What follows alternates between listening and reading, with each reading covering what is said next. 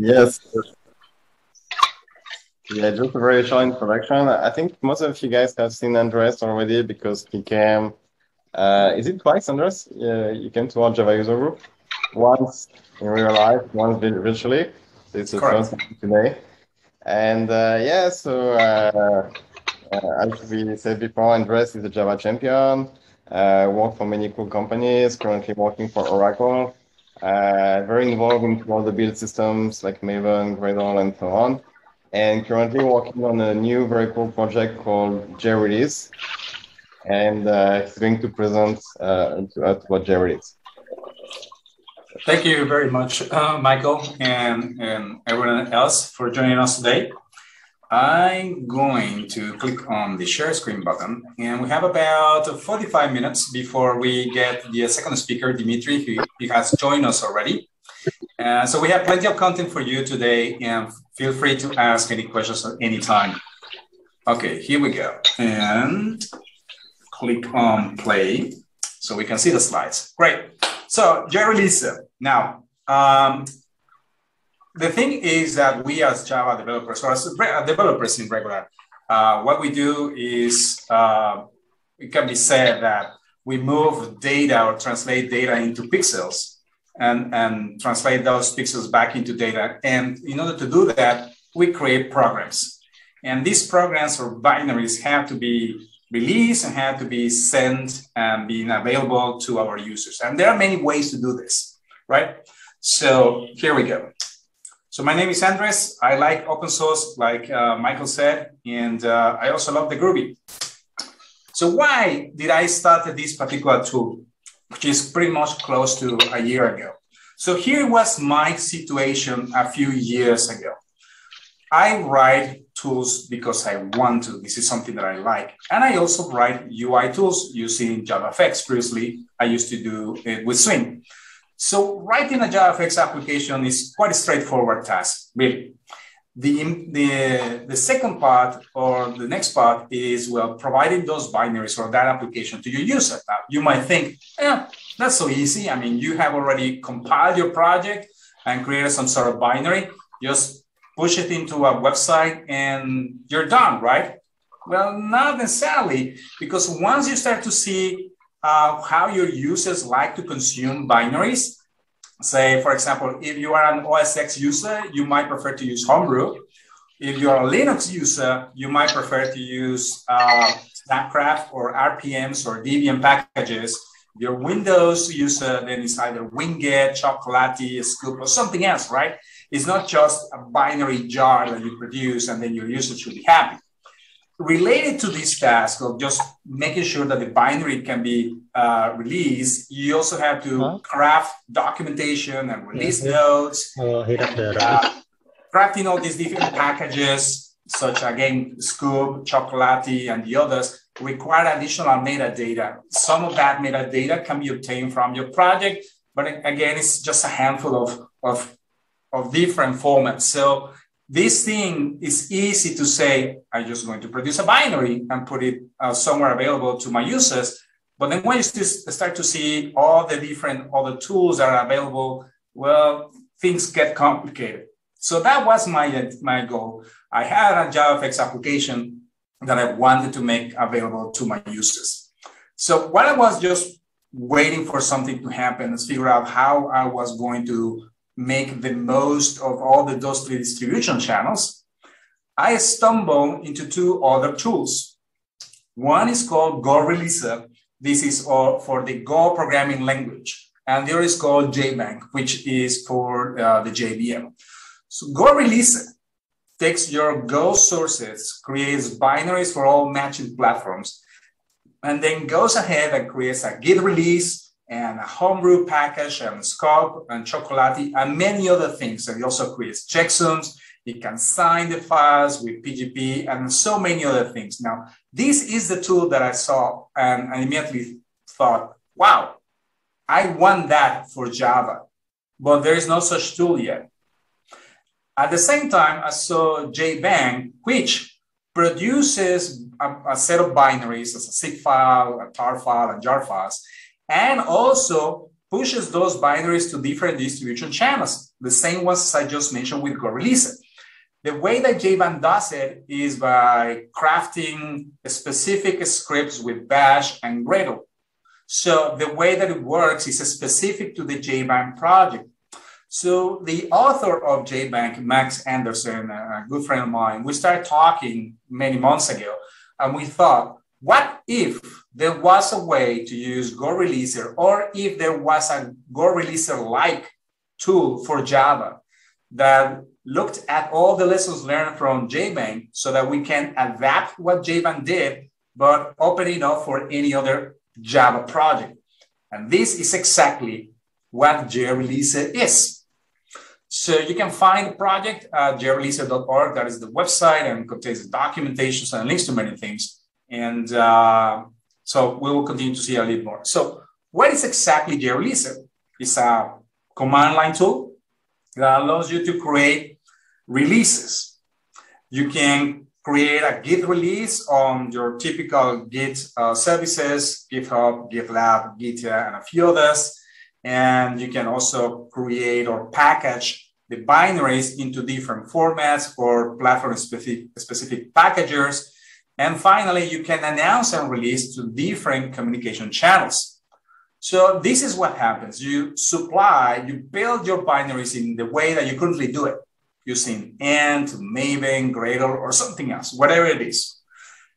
Then you supply those binaries with a metadata model to JReleaser. And then JReleaser can simply say, I'm going to release these things, create a Git release on the target Git services. You can also repackage these into the package platform-specific packages that you saw earlier. And you can also announce to different channels. Now, JReleaser does everything in one go. Whereas JReleaser, we decided to split this into smaller pieces. So this is the full diagram of all the commands that you have at your disposal if you happen to use JReleaser. The full release command, the orange one, does everything in one go. So that actually creates the changelog for your project when you want to create a Git release, calculates checksums with different algorithms that you can configure, optionally signs artifacts with PGP signatures that you also configure, uploads to different HTTP servers or JFrog Artifactory, and creates a release on the Git service, GitHub, GitLab, Gitya. In the second column, it will prepare the manifest and the metadata for different platform-specific packages. For example, it could be the formula or the cask for Homebrew, or you can create a Docker file if you want to do Docker images as well, or create a manifest for a Scoop and Chocolate. Package actually creates the platform-specific packager. In the case for Docker, it creates the image. And for Chuyko, it will create some sort of binary, and a few things happens. And publish is where it published the actually generated things into the place where it needed to be. Could be additional Git repositories. And finally, the announce step. There are many different communication channels that you can use, such as Twitter, SDKman, Microsoft Teams, Mattermost, Slack, of course, all of them. You might notice there is a box at the bottom, the black one called Assemble. JReleaser assumes that the binaries are built by other tools, but the assemble step allows you to build cross-platform J-Link releases or native image executables using JVM. Whether you like to use a different tool to build these native executables, or would you like to use JReleaser, is up to you. The point is that once you have the binaries, then the rest of the operations can work. So in terms, I already mentioned a few services, but here's the whole gamut of services that we integrate with. So if you want to create a Git release, then there is the most typical options: GitLab, GitHub, Gitya. Codeberg is a service currently open in Europe. I think it might be available also worldwide, which is based on Gitya. And if none of these options work for you, you can also use a generic Git option, such as you can target Amazon or other Git services, but some of the features are not fully available if you use the generic Git option. If you want to load binaries, then you have JFrog Artifactory, or any HTTP server that accepts post and put. If you want to create platform-specific packages, there's Homebrew for OS X and Linux, Chocolate for Windows, Docker images. You can also package with JBank because JBank supports some sort of launching jar files or other sorts of binaries. Scoop is for Windows, SD Command is for the 3 major platforms, RSnap is for Linux. And in terms of communication channels, well, there you have it. There's definitely more than one.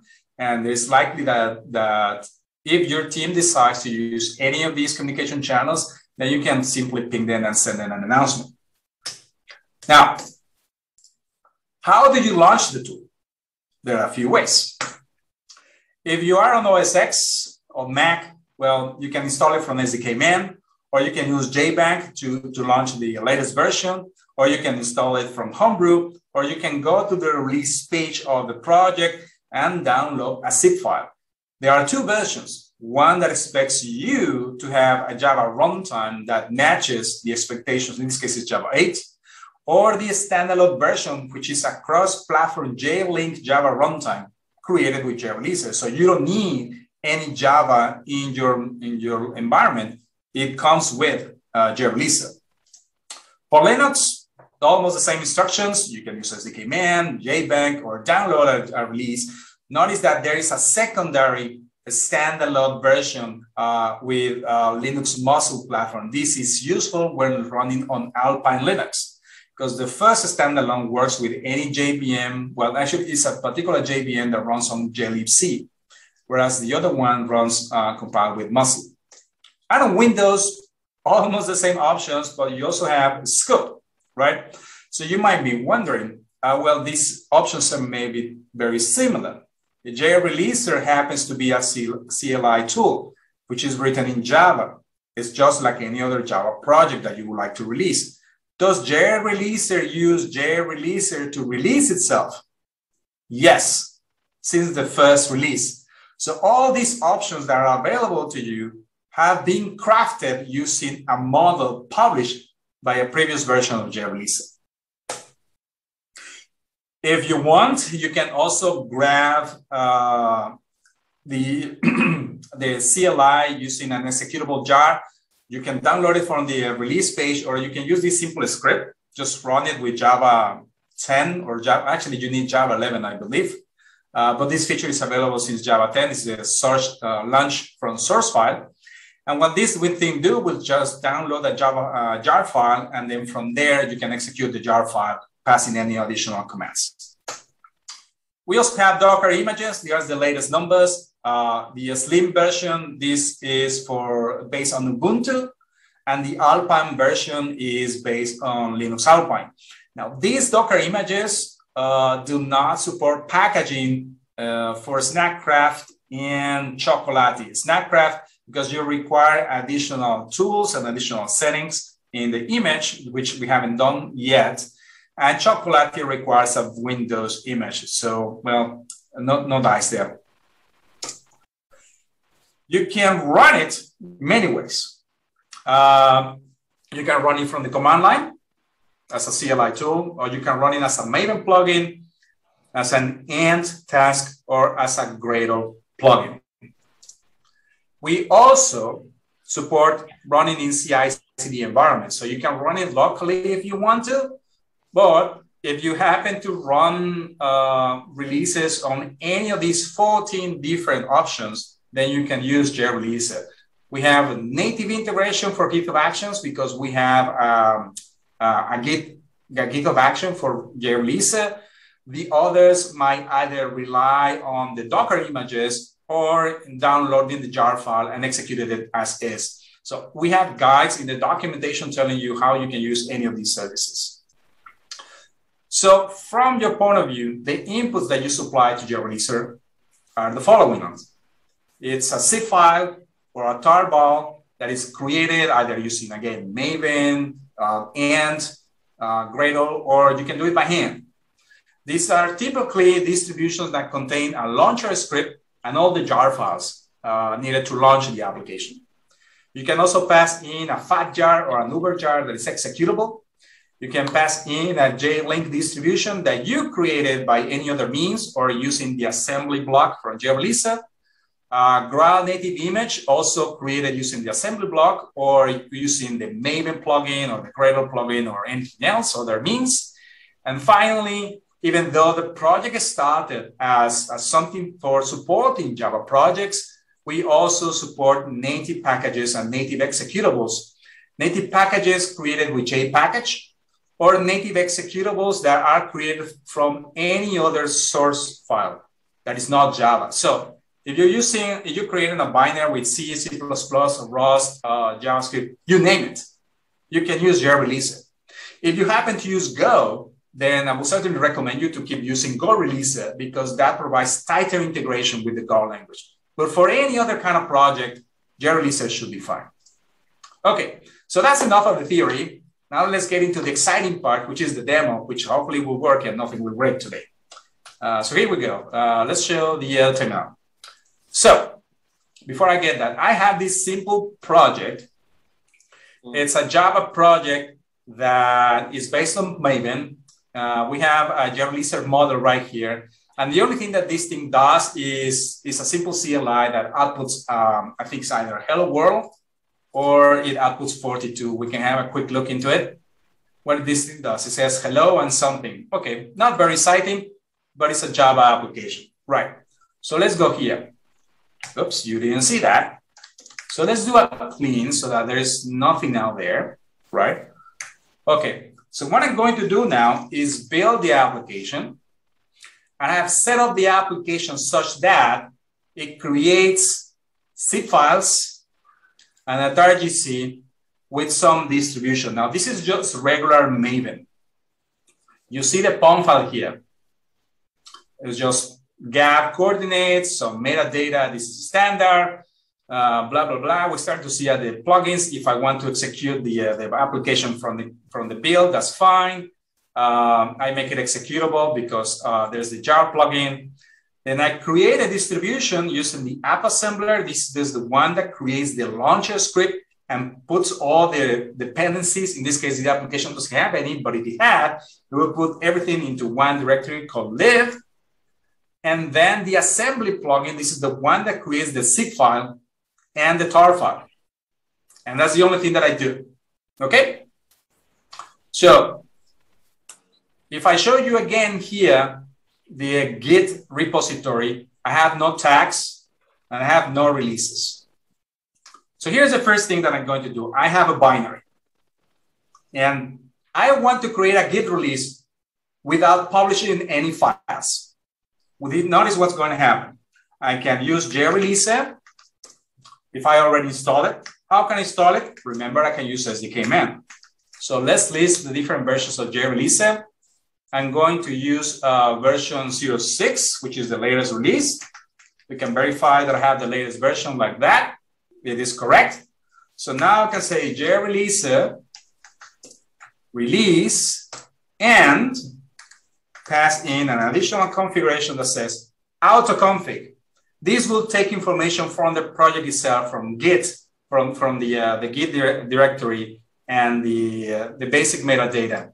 And the next thing I need to do is tell it what version I want to use. If I remember correctly, should be this one. Okay, so now JReleaser starts to work. It says autoconfigure is on, perfect, some metadata, generates a change log. Then there are no files configured for checksumming, nor signing, nor uploading, but releases to this particular URL. Now, if I go back here and do a refresh, now I have a tag and I have a release. Nice. And notice that this is a very trivial changelog based on all the commits. And because I have set up my personal token and signatures, this is verified. Perfect. Well, this is very plain, right? Let's move now into the model. The model, I made it external, but it could have been using Maven. So there's some duplication perhaps from Maven. There is this, most information is found in the POM file. Okay. Then I have some information based on the actual release. So I'm going to release to GitHub. If there's any matching release with that particular tag, I'm going to override it. I want to sign it. When I create a release, I'm going to pass in a discussion, and I'm going to give information for formatting the changelog. So this will come up later. I'm also going to sign artifacts. I have that configuration with PGP. I want to, not for now, I don't want to configure Homebrew, but notice that just packaging Homebrew with all the defaults is as easy as doing that. So I'm going to disable Homebrew for now. And then these are the distributions. These are the binaries that I want to publish. You can pass in the actual name or use some sort of placeholders. These look like mustache templates. You might have find them using on the front end, but we also use that format. So there's a zip file and a tar file. And finally, I'm going to announce to two different channels. I'm going to announce to my Discord channel, and I'm going to announce to a solid forum. Now, there is no information about Discord right here explicit because I'm using a webhook. And anyone that has access to the webhook will be able to publish to my Discord server. So I have that information stored in a secrets file that JReleaser can understand, which is, you can see it right here. There are many configuration formats. It could be YAML, TOML, JSON. I decided to go with TOML. And now notice what happens. I'm going to, instead of saying autoconfig, I'm going to say JReleaser release. And given that I already have the model, this should create a new release. Let's do it. Notice auto configuration is no longer turned on. There is some metadata, checksums the files, signs the files, and then creates the release saying, there are a bunch of assets now being added. And finally, I go out here and do a refresh. And notice that the changelog looks much, much better. And here are all the assets, the binaries, the signature, and the checksums. If I go back here, there's a tag, and I go into discussions. There is the discussion that was just created. This all happens automatically. As you may notice, I'm affecting a remote Git repository on my local environment. Of course, you can use GitHub Actions. So if you go here and CLI release, this is just like any other GitHub action that takes one additional input. So I can say, I want to release version 100 or 200, any version I want to, as long as it matches what Maven creates. Check out, cache Maven, set up Java, build the artifacts. And then I need to use Java 11 to run the action. And then just pass in the release action and an additional set of secrets. And this makes the magic happen. One more thing. I'm going to announce now that I made a release. This should post to Discord and to Zulip. So we see these two things because those were the things that were configured in the model. So now that I go here into my Discord channel, I have this announcement that it's been just today, Swiss time. And I go into my Zulip forum, and I have this announcement that is also posted right now, Swiss time. And if I click on that tag, of course, it's going to move me to the release that is available on GitHub. Now, again, you can do this locally, or you can do this remotely on CI. And the next thing is, if I wanted to release this to GitLab or Gitya, the only thing that I need to do, if I want to be explicit, is this. And have this project as a repository on GitLab, matching, well, this is just documentation, but if you want to be really, really explicit, will be that. And the rest of the model is identical. It's exactly the same. It just works. And again, you can run it manually or you can run it on CI. That is the advantage of using a tool like this, that it automates lots and lots of things. There are a series of projects out there that make use of JReleaser. Perhaps the one that I would like to showcase today is called KZCuddle. It's a Kafka Connect CLI built with Quarkus that produces native image executables with Quarkus support. What we want to do is publish the 3 binaries for Windows, Linux, and Mac using JReleaser. So there is a tag.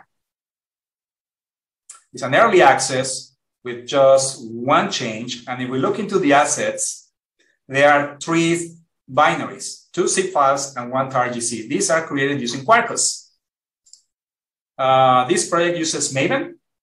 There is no JReleaser YAML file because this project uses the JReleaser Maven plugin. So this is just regular Quarkus stuff.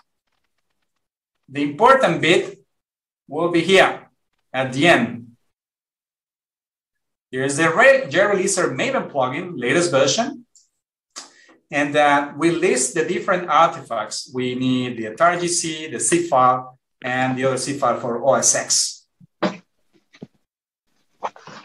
And this, given that we're building binaries, we use GitHub Actions with this workflow to create the different binaries, matching the different OSX, Windows, or Linux.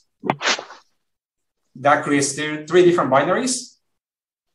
And this release job collects all the binaries and invokes the release action.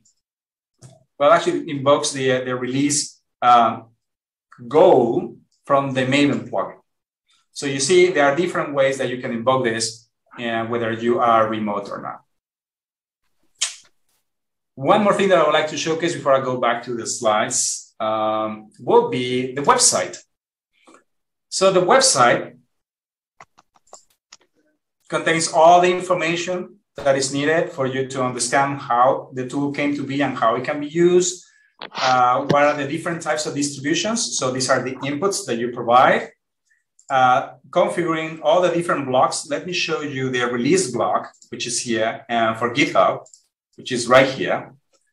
So this is pretty much what we saw earlier, the YAML format. But if you don't like YAML, that's okay. You can use TOML or JSON or use the Maven DSL or use the Gradle DSL. Every single snippet, it's provided with 5 different options. You want to know what are the different commands for the CLI? There they are. So for example, there is the full release, which tells you all the different options. Or you want to see the Maven plugin, well, there you are. And there it is again, full release, the different options, and Gradle and everything else. The guides for all the different CI elements. There you go. And so many other things, right? And finally, some examples showcasing JReleaser's release itself. So this is a copy of the release that JReleaser uses to create all the different options, such as, well, here's a changelog, so that's fine. And here we have assembly for the cross-platform JLink. So that's a bunch of instructions that uses JDEPs and JLink, or the binaries that were created using Gradle, because this project uses Gradle, the end tasks, the CLI, and again, Docker images that we put into Docker Hub. So it's just one model. And this creates lots of different distributions and binaries that your users can consume. All right. So let's go back to the slides. Andres, I think you have a few questions as well. Okay, so let me check in the chat. Are there any options to load custom code, a plugin to release or announce to internal channels? I thought about it, but that would require having explicit support in DSL if you want to use a named channel. So we have plenty of communication channels, and we also support the generic webhooks. If the project or the communication channel that you want to use will fit with a webhook, then off you go. But if it does not, then we'll have to figure something out. I will have to think about how we can support custom channels without having to add a specific name for it. How configure are the webhook payloads? They are configurable. So if I go back here into, let's stop the slides. So that's the advantage of having the documentation here, is that if you go into announce and say custom webhook, then you can pass in the message as is, and notice that it also supports those placeholders. Or you can pass in a file, a message template that can contain much code, more information. And it also supports these templates. And pretty much most of the announcement tools that we have here supported this announcement service will either support this or the other. So you can definitely configure them. Where was the last message on the chat? Which is the GitHub plugin compatible with GitHub Enterprise? Yes. Not only with GitHub Enterprise, but also GitLab Enterprise. As long as it's GitHub or GitLab, it supports that protocol, off you go. You only have to change one thing, which is go here into release and GitHub and make sure that you define the host, which by default is github.com. And you also define the API endpoint that has to match your GitHub Enterprise endpoint. The same deal will happen with GitLab. You have to configure the host and the endpoint. So yes, we support those things. All right. Any other more questions? We'll see. Okay, so what's in the future? The current version is 0.60. We have like low numbers just because I don't want to promise the 1.0 so quickly, but it looks like we are getting there very, very fast. I mentioned that we support generic Git services. It might make sense to support explicitly Bitbucket, Azure, AWS. We'll see that in the future.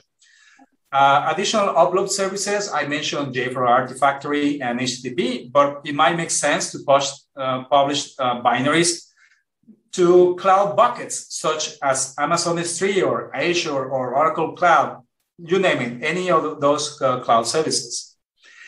And just like we do with the assembly step that we can create JLink images and native images with Growl, we might be able to also create JPackage binaries.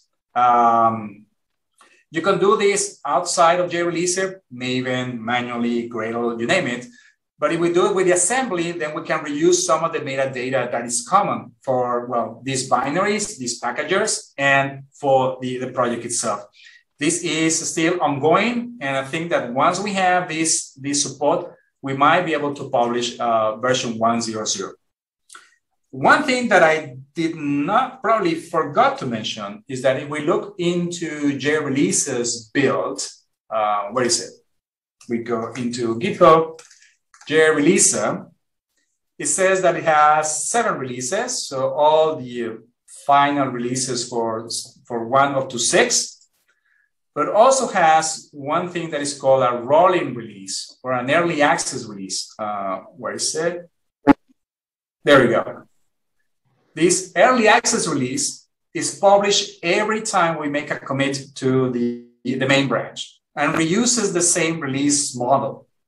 So the only thing that it changes is the version number and the tag and mark this thing as a pre-release. But the way that this thing is built is exactly the same as how a final release is built. It's just a tiny change in the configuration. So that allows you, and in this case also JReleaser, to publish early binaries whenever you want it. So even though we have not released version 0.7, you can go here and download any of these binaries matching your expectations and then use the latest version of JReleaser. The GitHub action is also configured to pull in the latest version if you have to configure that, or the early access version or on a specific version. So it's up to you to pick which version you want to use. Okay. So some resources, closing remarks. Again, the website for the project is JReleaser.org, and the project is hosted on GitHub, is fully open source. And if you would like to contribute, that's fine.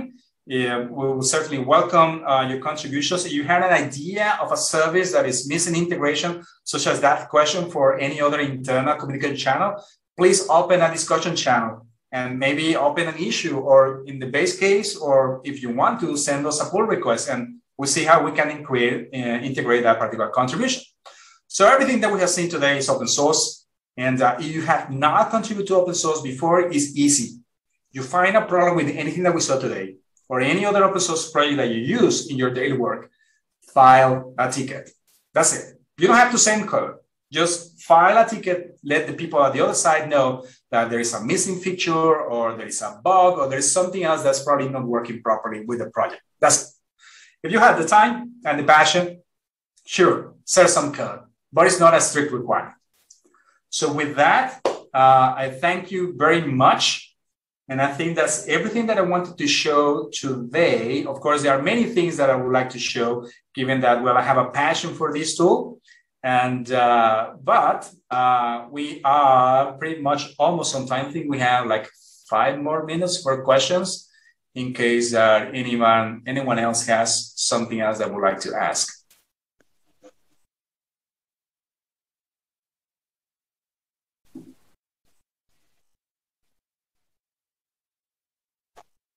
Hi, Andres. Yeah.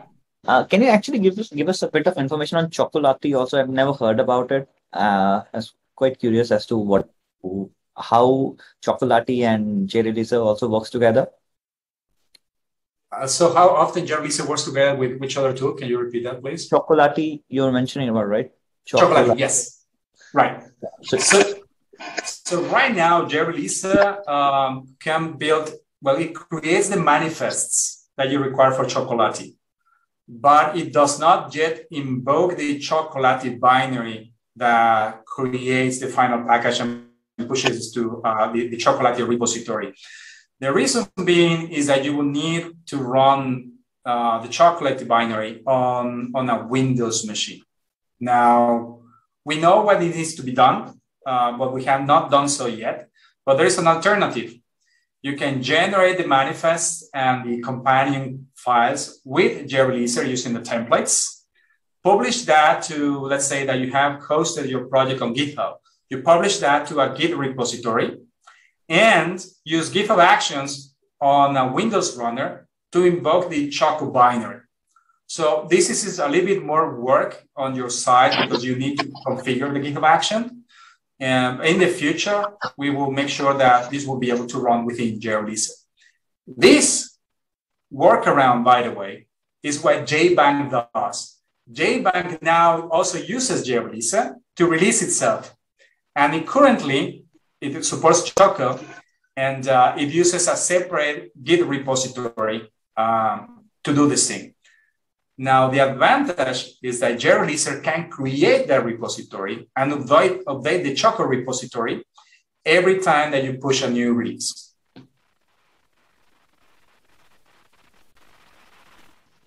Yes, thanks, Andre. My pleasure. I guess Akush have shared. If you look here into the JReleaser,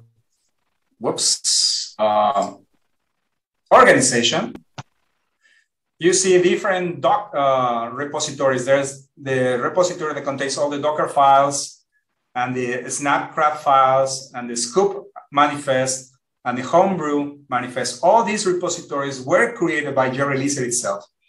And every time that we push a release, a final release, then the contents of these repositories get updated. And if these repositories happen to have additional workflows, then those workflows will trigger as well. So you can set up all your build pipeline the way that you want it.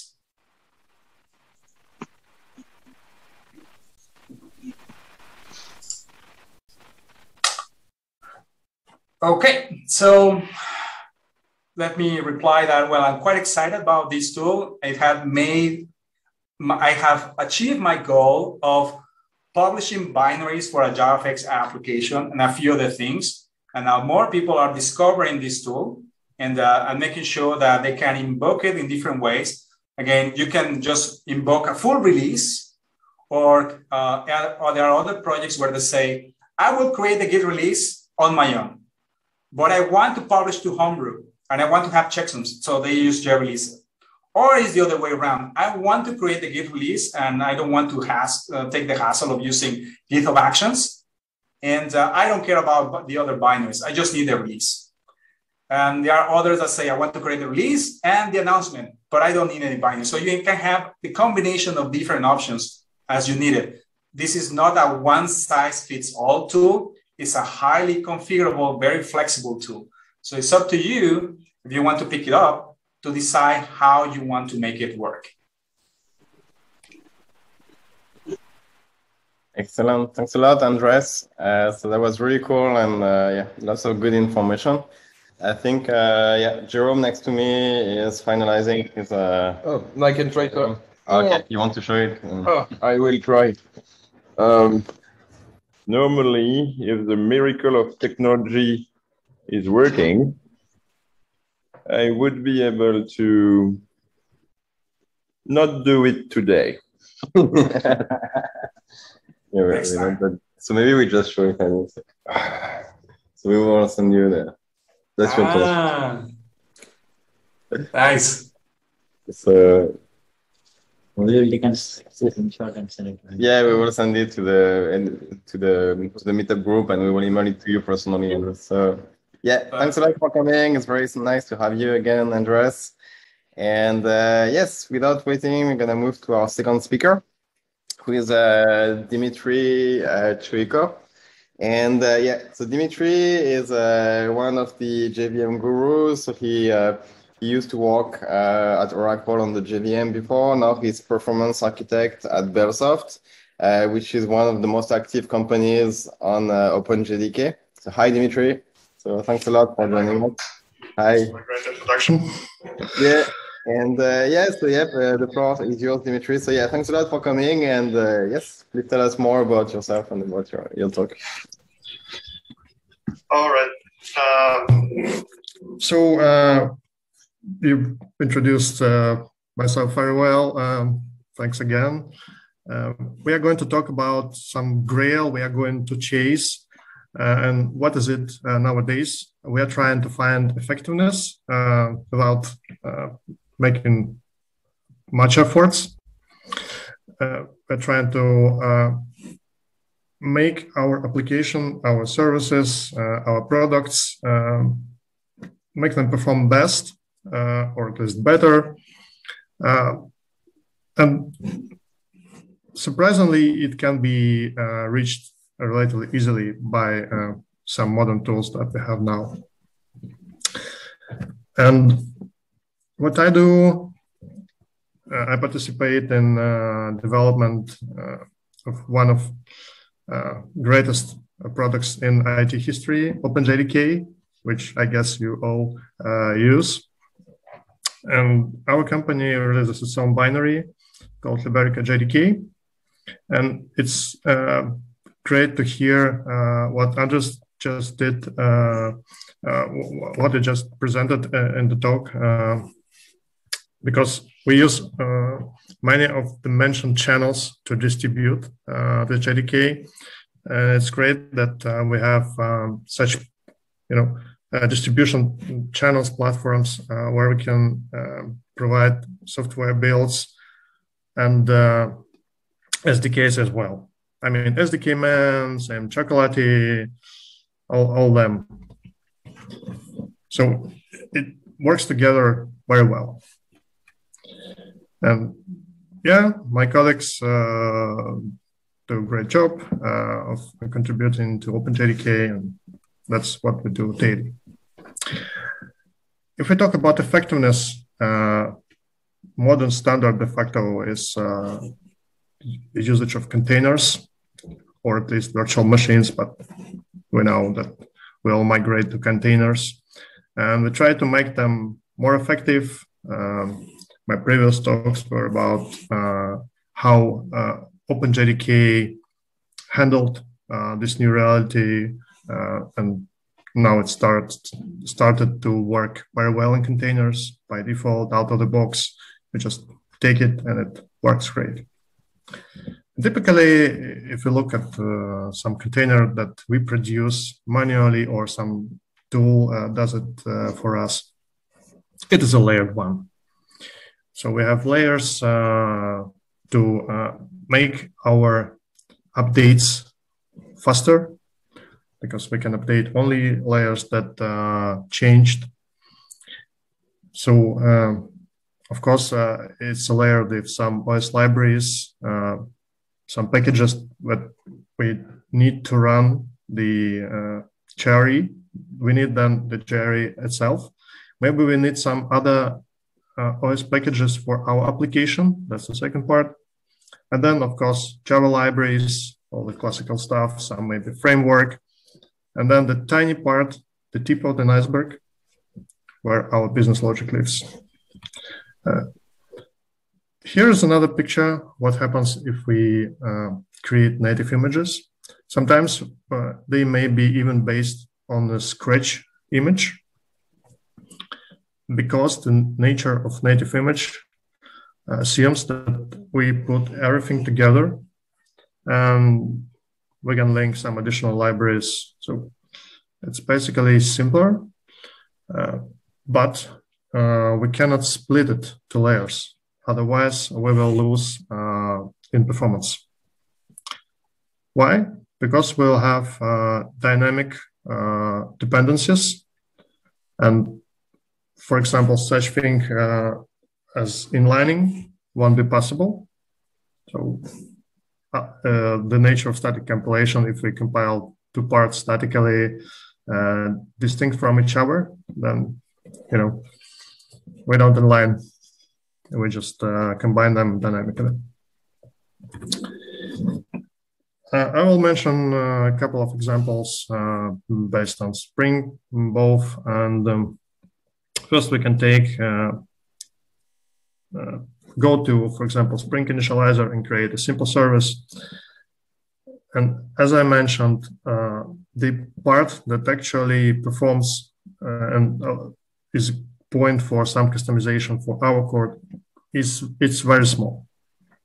If we assemble a thin jar and libraries, then libraries will take approximately the same amount of disk space as a fat jar, like 37 megabytes in this example. And our logic will take like 3 kilobytes. You see, it's a very small tip of an iceberg. And this is just a regular service, nothing unusual. We just need some database connection. We'll use Spring Boot on Bog. It's very simple. And about a year ago, I noticed two interesting polls on one of the conferences. And I think it is still a valid picture, except the share of cloud native build packs usage. My guess that it is growing. I think we'll definitely repeat such polls this year. And it's very interesting what has changed. But for now, I still, that would be the major difference. And you see, many of us still create Docker files manually, still describe how our containers, what's really out there. And surprisingly, the share of classical deployments is still very big. Like, I mean, bare metal, virtual machines, VAR deployments, it's still huge. But cloud native build packs is a growing point here. If I talk about base and parent images, I will switch between the terms.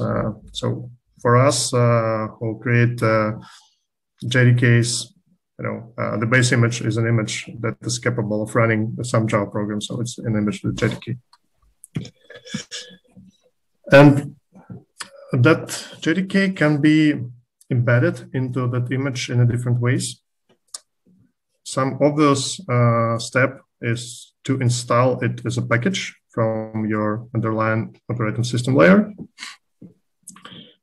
Sometimes that may be a package that is acquired from some external repository. So you first plug in a repository, and then you install a package from that repository. That sometimes has some advantages. And that may be a binary installation. In all the cases, it would be good to be sure in the compatibility. So something you install, that it will work well. It sounds obvious, but we'll look at a few examples where this assumption breaks. So let's finally try something. Let's try some image. Okay, I need OpenJDK. I get it. But for example, my network, that's my home network. It's rather fast, but I have to wait for half of a minute to get that image. That's a lot to me. So I can show a couple of slides during the time. That's not fast. Why? Because I really transfer a lot of data. I wonder, it can be even estimated from the time that you saw, the speed of the network. So then this image is uncompressed on disk. It takes more than half of a gigabyte. Well, why? I only need Java to run some Java programs. Is that right? No, I don't think so. And especially it is not right that I have a lot of machines, and some actions may be cheap, like network transfer may be, well, like free in some clouds if you don't cross the region size. But if you do cross that, or have some other penalty, like for example, you share your machine and your disk is already full and you get additional disk, you have to pay for it. That may be slow, that may be expensive. And if I deploy something for not so many machines, I have quarter of terabyte flying around. Doesn't sound right. So here, obviously, smaller containers, if we deploy in a classical way, if we use JVMs and we need smaller containers with JVMs, they will help us. Well, we can go and search for some small container, and we'll find few ones, probably many ones. So how to choose between that alternatives? How to compare them? Well, we can compare size, right? Like take two options and you see one option with Java 8 is smaller than another, and the difference is quite impressive. But we took the latest versions of that containers, and the smaller one, it doesn't have the latest version of Java. Moreover, it contains the version of Java that is about a year old. That means all security updates and some features are missing. And that may be really critical. For example, I need to enable a flight recorder, that is for a long time it is an OpenJDK, right? It's available for us. I like to use it, and I cannot enable it in some container images because they contain the version of JDK that is old, that JFR is just not there. From another hand, we can take what frameworks offer for free. So they contain plugins, for example, for Maven, that build containers for us. and you just issue Maven or Gradle command line, and you get a container in your local repository after that. And what's even better, it's already layered. So you have separate layers for your JDK, for your application, and even your application is split it into layers with libraries. So here the example is Spring Boot, and we just issue a build image command, and now the very same command can be used to build image div JVM and to build an image container image with a native image of your application. So how to switch between them?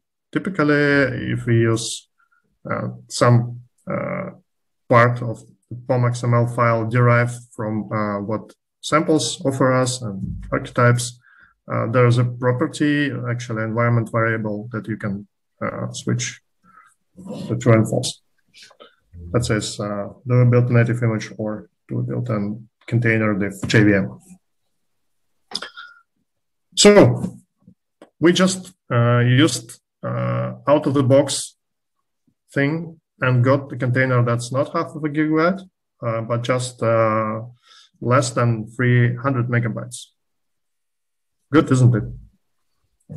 We just saved a lot of disk space, and we saved build time. Inside, every such image contains an OS layer, as I mentioned. And there are multiple options. There are many options which OS layer to choose, especially if you build it yourself. You pick some OS image or you create it. And their size, for example, is very different. And they even are based on the different C libraries. And they have different package managers. And I guess it's good also to have some shell to perform some diagnostic, some maybe control, to run additional scripts. And there's one special one, Alpine Linux, that is extremely small. And it contains standard C library, package manager, and content shell. And it's even smaller than something called DistroLess, which is a small thing created from a real OS distribution by cutting off package manager and shell. So to run JVM on such small and special OS, we need to port it there, and it has been done with JEP 386, and it was maintained in a project Portola in OpenJDK, where our company participated, and also it has been started by Oracle. And now you have it in JDK 16. What it means is that if you look at OpenJDK repository, if you look at the main branch, it's there. But that doesn't mean you cannot have it as a binary for earlier JDKs.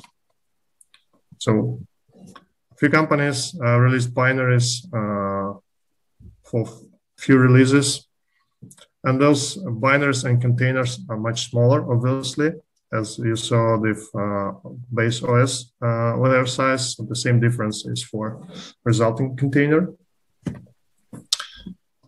And if you pull that, it doesn't take half of a minute. It takes just a few seconds.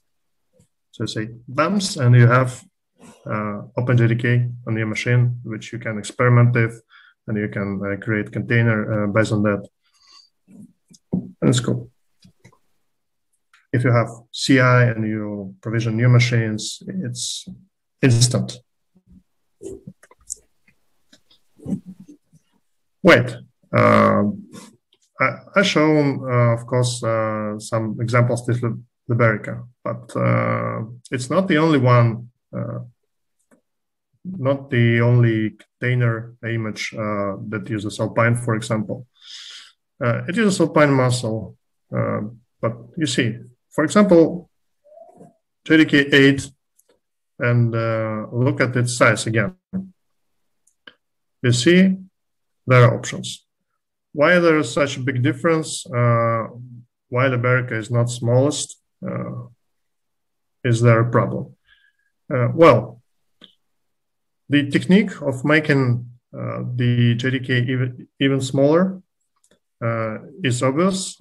It is to compress some jars libraries, standard libraries in JDK. And for JDK 8, those are not modules, not JMod files. They are really jars, so you can compress it. Well, and you will have an impression difference in the uncompressed size. But first of all, you will have startup penalty because you have to uncompress that, then you read classes from the jars. And this startup penalty is solvable, but still you will have worse wire size. Then you transfer and compress already compressed jars. You will have worse and larger size than the JDK, the uncompressed jars that has been compressed once. And then you transfer JDK layer, the compression is applied. Some other interesting options. Well, many of us love async profiler for real fine-grained profiling of your applications, allocations, CPU profiling. So it's that easy. You can tune your container to support it. Then you try to profile something, right? You run your Java application, you get a process ID, and you connect your profiler, and it just shows you nothing. It basically shows that many things happen in JVM, but it doesn't tell you what really happens. And if you take the distribution that has debug symbols, you actually know that, for example, you have a warm-up phase and your C2 compiler is working here. And it's not a big deal. You just need 40,000 symbols. They don't take much space. You just need to be careful about how your JDK is prepared for profiling. So, as I mentioned, JDK 8 is available, while the code of Portola project has been merged on the timeline of JDK 16, as well as JDK 11. Builds are available in multiple distros. You can just try it. And the same is for ARM. If you have an ARM server or some other kind of machine to try, like MacBook, for example, go on and take your native ARM binary. What about Alpine itself? It also contains OpenJDK package, but distros doesn't care that much about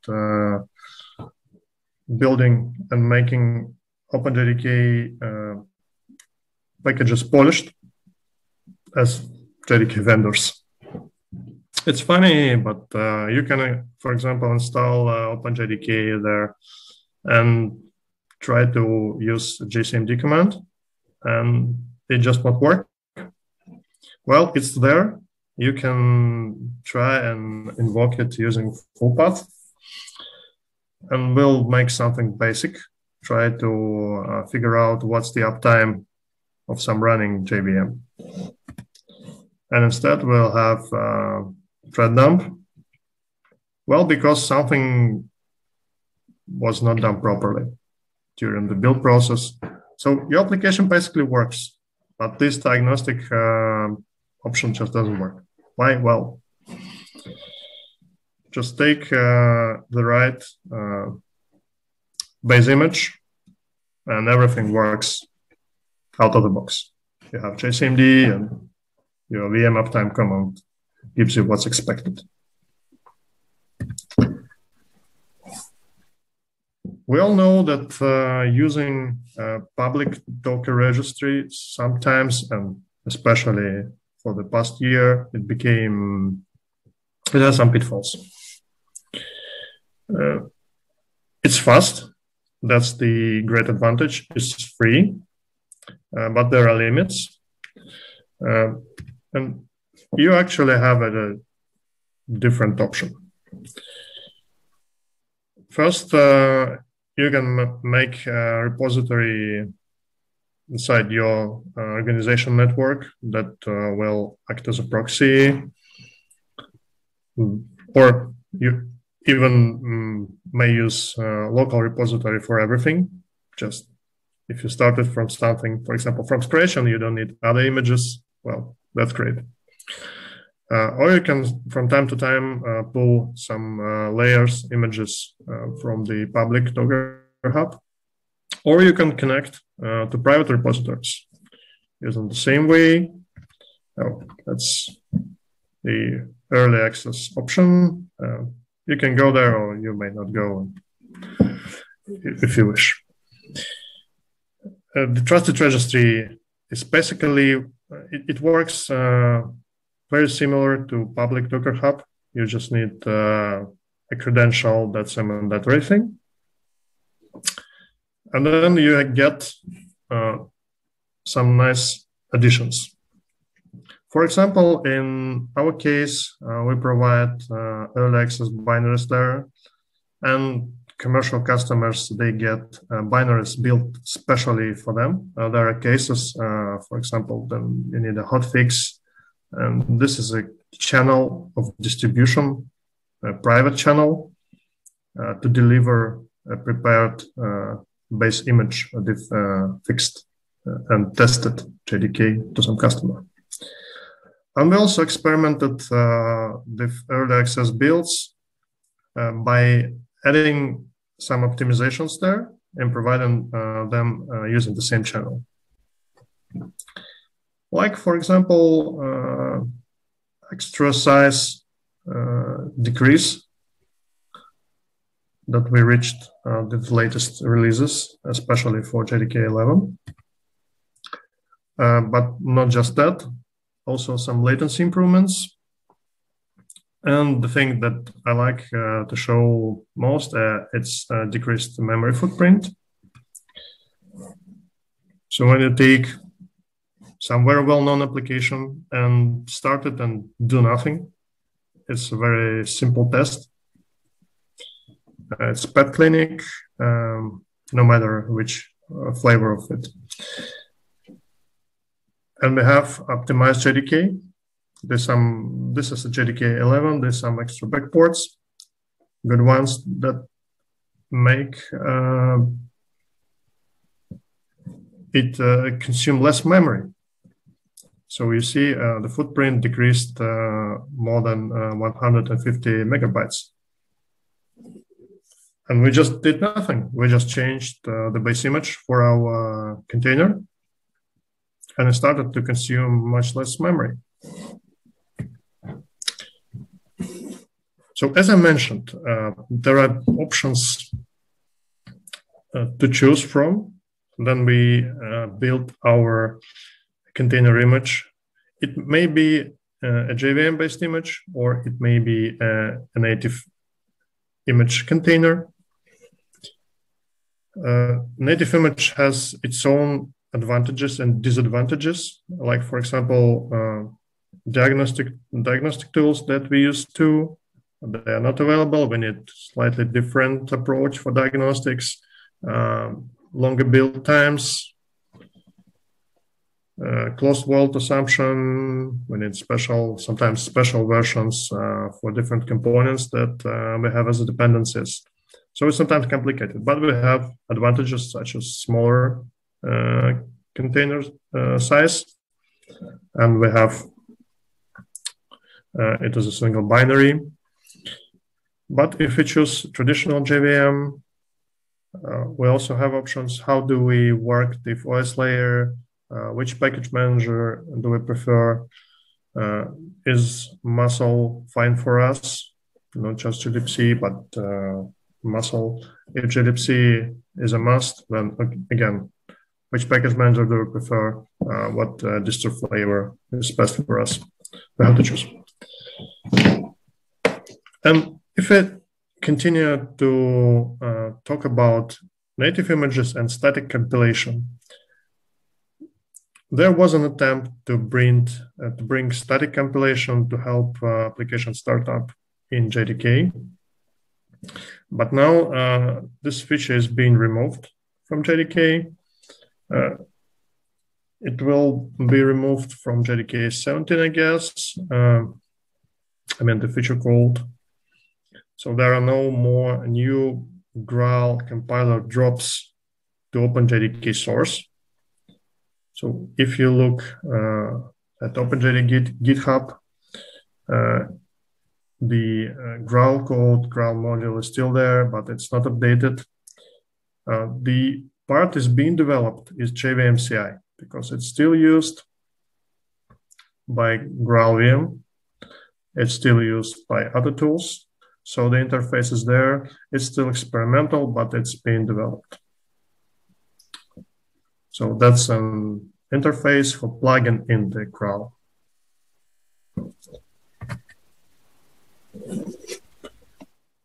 And then we can think of different Graal VM assemblies.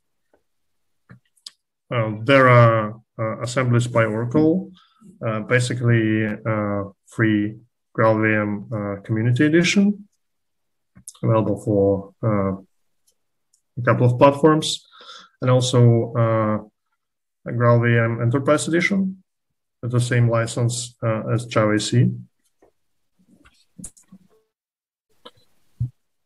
And it contains additional optimizations, but you can try, evaluate it, and decide if you really need that for your production.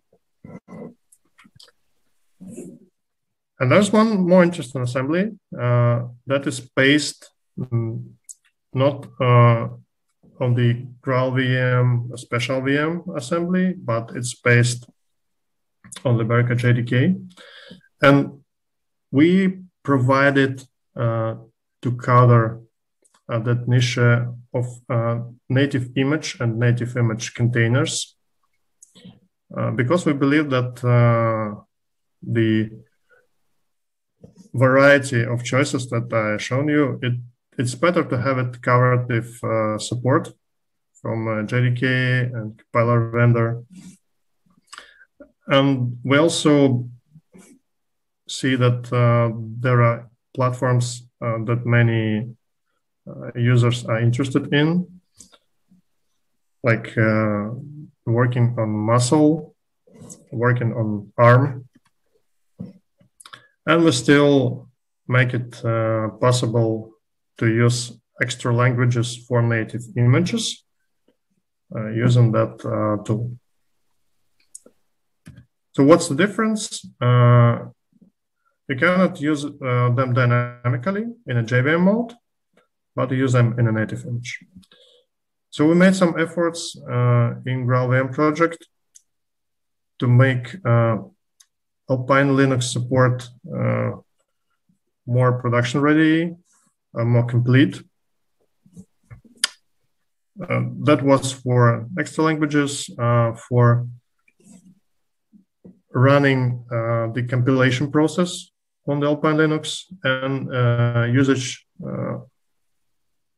and running the resulting native image on the Alpine Linux platform.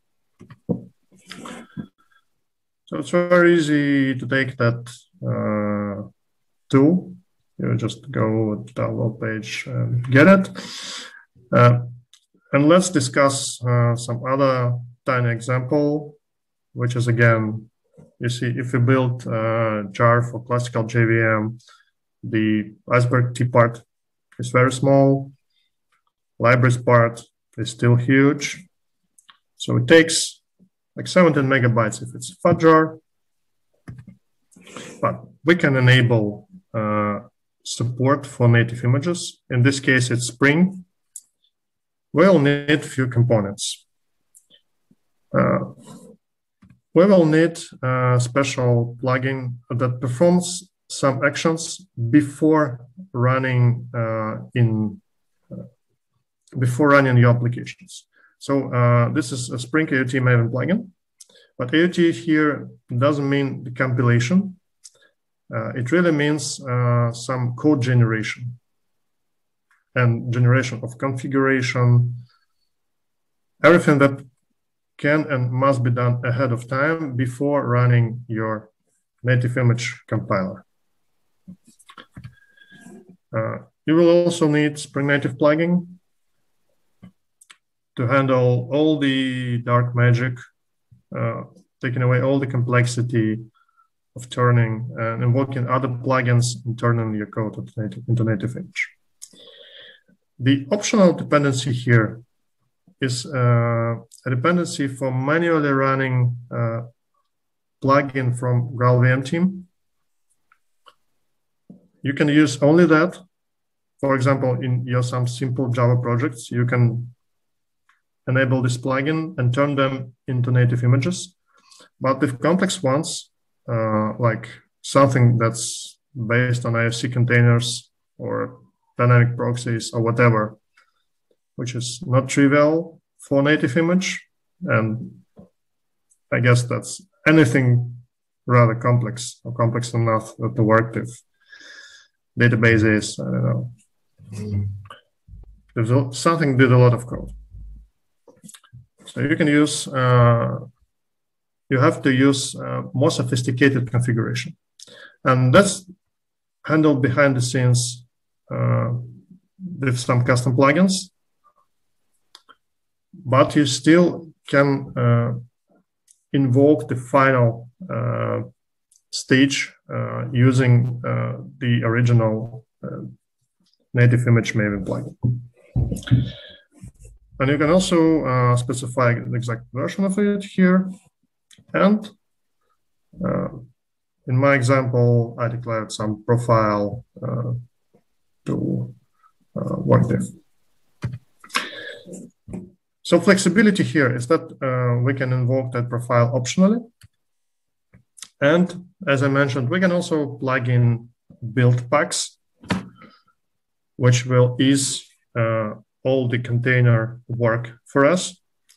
And if we now state that we will create native images by providing such a property, and we invoke the same Spring Boot build image command, and we get an image, the native container image, the native image of the application as a result. But for the flexible build, we can also use extra options. We can control which exact version of native image tool are we using. Like here, we take some exact version of the Liberica native image kit. And we can use, for example, Alpine Linux. So here we tune the Alpine environment for the build, and we create the resultant image that will work also in Alpine environment. We can just run it, and this environment is super tiny. So we don't have that, 100 megabytes plus 37 megabytes. We have only 7 plus 5.6. And the resultant image starts in 1/20th of a second. It is much faster than a blink of an eye.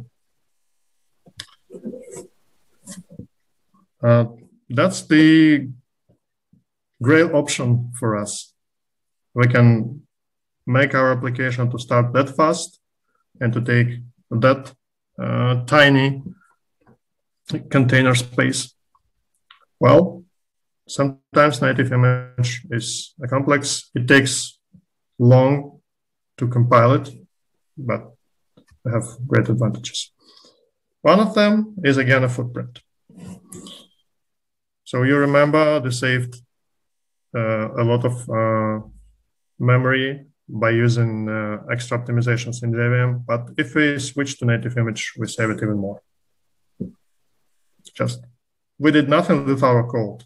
We just changed the configuration, the way how we built the resultant artifact, and it takes slightly over 100 megabytes in memory. Super small. Yeah, you can just try it, or you can try Spring Native. You heard the announcement that now Liberica is the default assembly for Spring Native if we use build packs to build containers. Thank you. I will switch to questions now. Okay. Do we have any questions? We don't have questions in chat. Yeah. Please ask.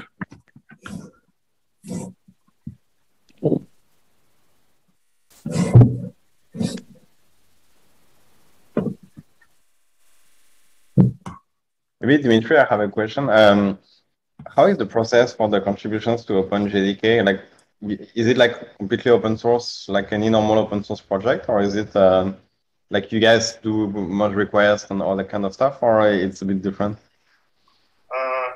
It was more different than regular. So every project has its, way of development. Now it's all on GitHub. There's additional tooling around that, but you can come with a pull request.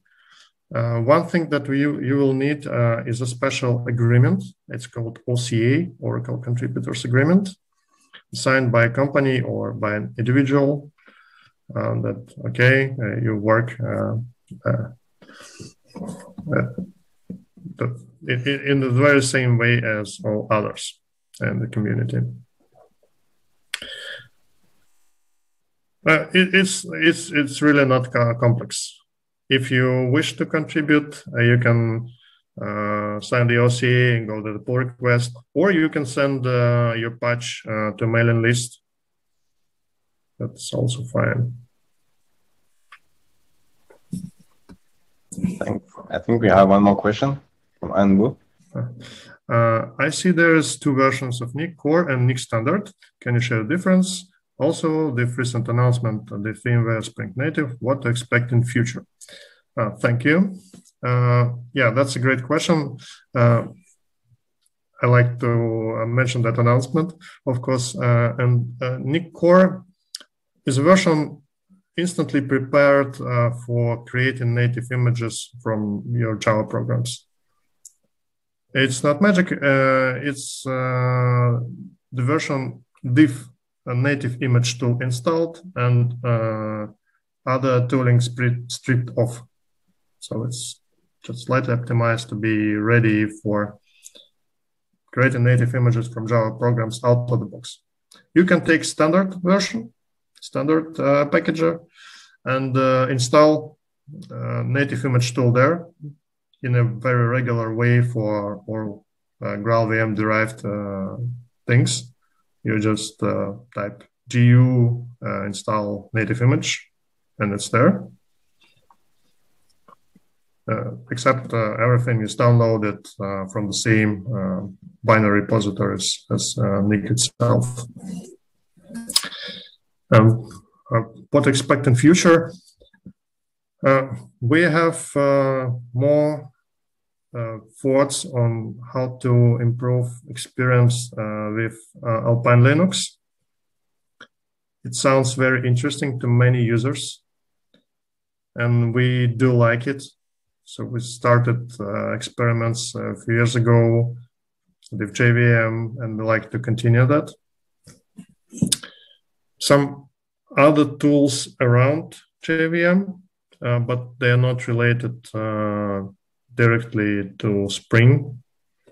Like we have Liberica Administration Center.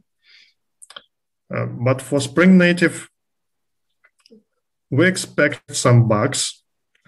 So that's not just something about having our binary by default in this great framework, but we also back it with support.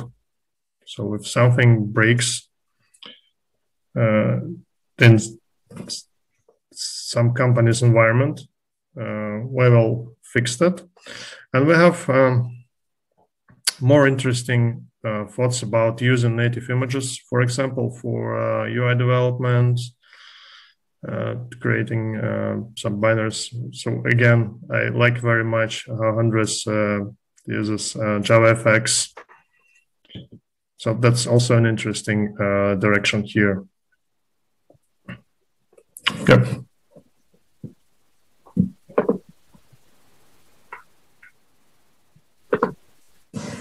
Yeah, thanks very much, Dmitry. I think we are reaching the picture time. So yeah, that's it will be more visible at one point. We will send it to you. We try to summarize the work. Yeah. So yeah, thanks very much, Dmitry, for joining. Thanks everyone. Thank you, yeah, it has been a while, and we hope to see you next time, probably in a couple of months. We have our next event. Thanks. Thank you. Thanks, Dmitry. Thanks, Andreas. Thanks, everyone. Thank you. Have a good night. Hasta la próxima. Hasta la próxima. Yes. Hasta la próxima.